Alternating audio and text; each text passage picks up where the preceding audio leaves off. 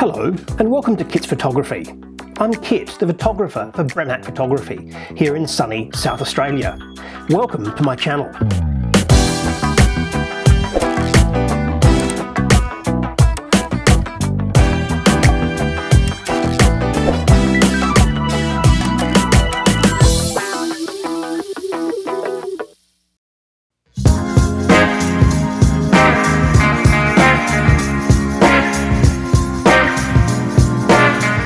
Hello and welcome to this episode of Kit's Photography.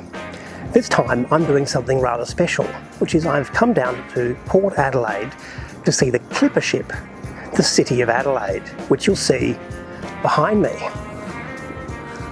Now, the wonderful thing about this ship, it was built in the UK, came backwards and forwards again and again between the UK and Adelaide, bringing goods, bringing people eventually. That ship there could fit 300 passengers as well as cargo. And eventually it changed hands again and again and again. It even became a navy ship with cannons and all sorts of things. But eventually it ended up sinking in the UK, was rescued and brought back to Adelaide, which is absolutely lovely. So it's being restored here at the moment. And let's go and have a look inside.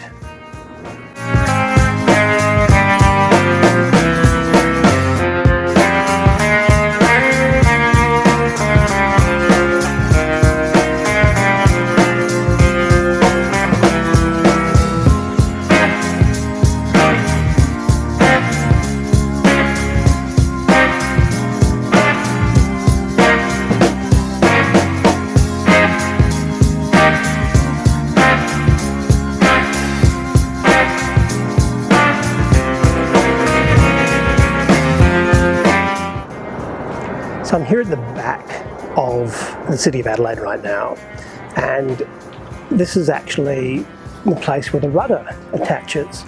Now, I'll show you the rudder in a minute, but the thing that's really fascinating about it is that the rudder was actually lost over near Kangaroo Island here in South Australia. And the theory is the only way that it could have possibly come off was a whale pushed it up, because huge big pins held it in place just here, but you can't really lift it out while it's in the water. But it happened. So I'll show you that later on though. But you can see as well all these nail holes here. There are hundreds of thousands of nails all through this ship, and that's where the copper plating on the outside has been nailed on. It's absolutely remarkable. It must have taken years and years and years to do it properly. It's quite remarkable. They're absolutely all over it. With a little creative photography, you can bring anything to life. For these rudder mounts, all it takes is a little bit of depth of field and some colour.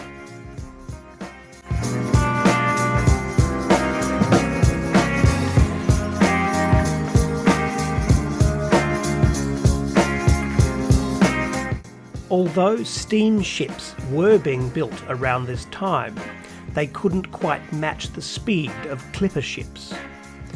They had so much on board in their storage areas that places were limited. So clipper ships of this time were made with an iron frame internally, but a wooden hull, which meant that a copper plating could be placed on the exterior of the wooden housing, making it streamlined and resistant to barnacle infestation. The iron ships of the time were greatly slowed by a build-up of barnacles.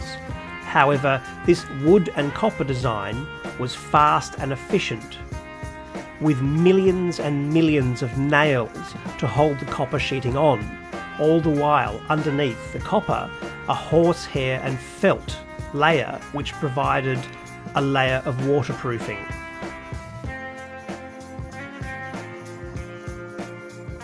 From the bow, one can really see how many millions of nails there are, which were used to hold on the copper sheeting.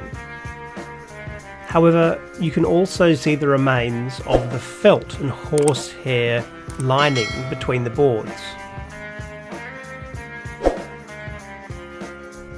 From this angle you can see the remains of hemp rope which has been dipped in tar and then hammered in between the boards. Unfortunately, over time this has been drying out, which is causing it to fall out of the hull gradually. You can also see the bolts which hold the boards together. Let's go and have a look inside.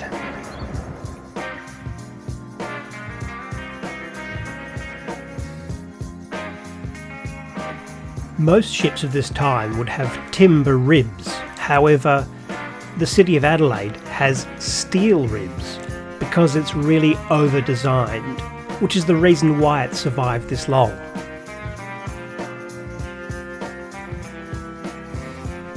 This is the remains of the crew cabin reserved for single males. Not a lot of headroom and very little space.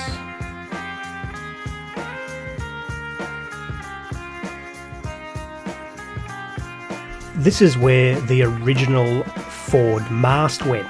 You can see the iron circular disc to hold it in place. Now looking at the ceiling, you can see it's deteriorated quite a lot. However, this lime green was actually the original colour. You can see here the beams have deteriorated quite substantially. However, that's what they look like. The City of Adelaide has had an extraordinary life, or should I say lives, having been used for so many different duties throughout its lifetime.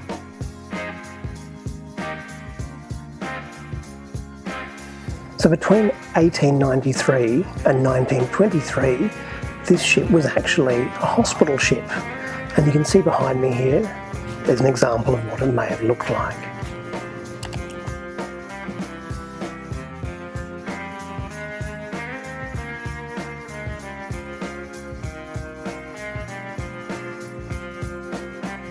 Going up a small staircase now, we reach an area which is off limits to the public.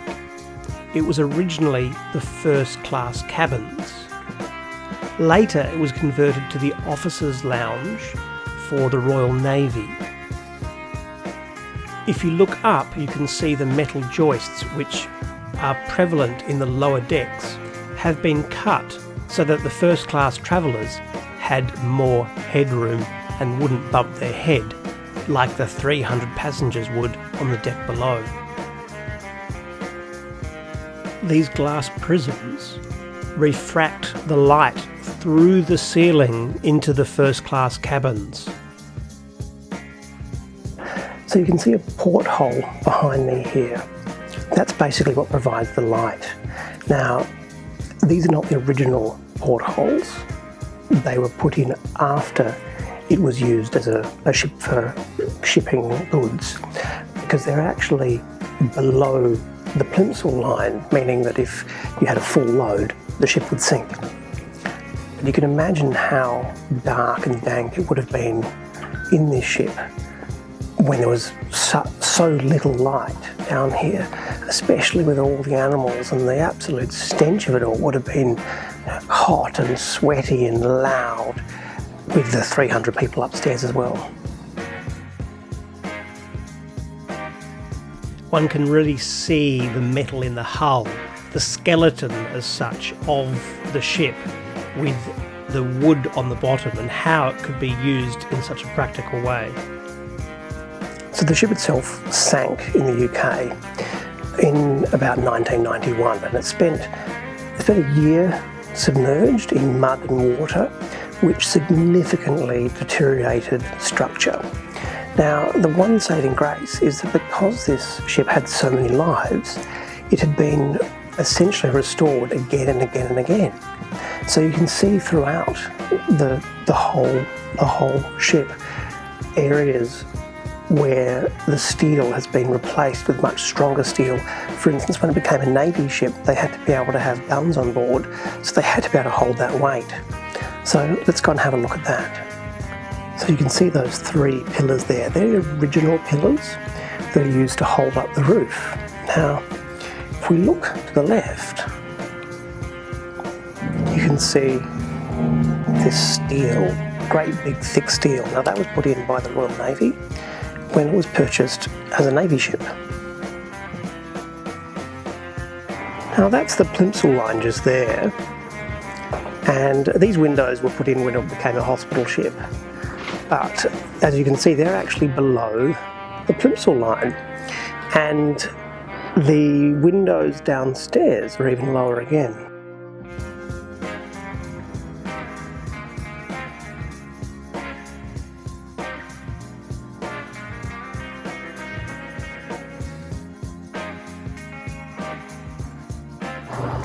That is an original porthole. Now it's very, very small. The amount of light that would have produced is so little you'd hardly be able to see a thing. This is the rudder I mentioned earlier, which supposedly got pushed off by a whale around Kangaroo Island. With a bit of creative photography, anyone can make their images look superb. With this, I just adjusted the colours and look what I got.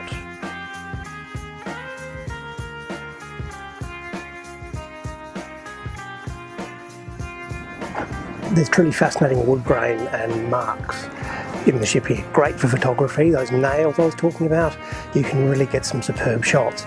Things like this, these areas around here with broken bits, they make really, really nice photographs.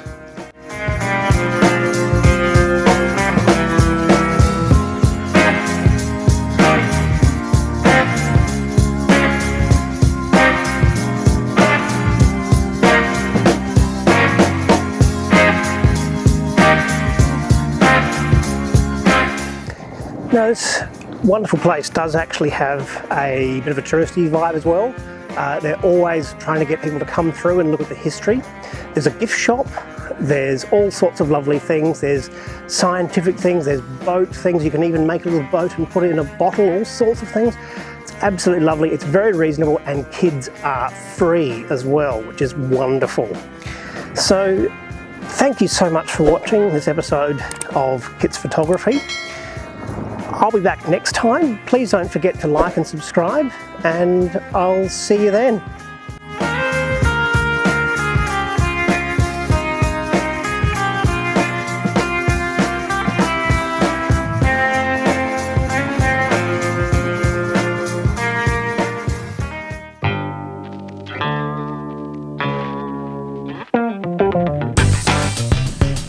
Get out of my office!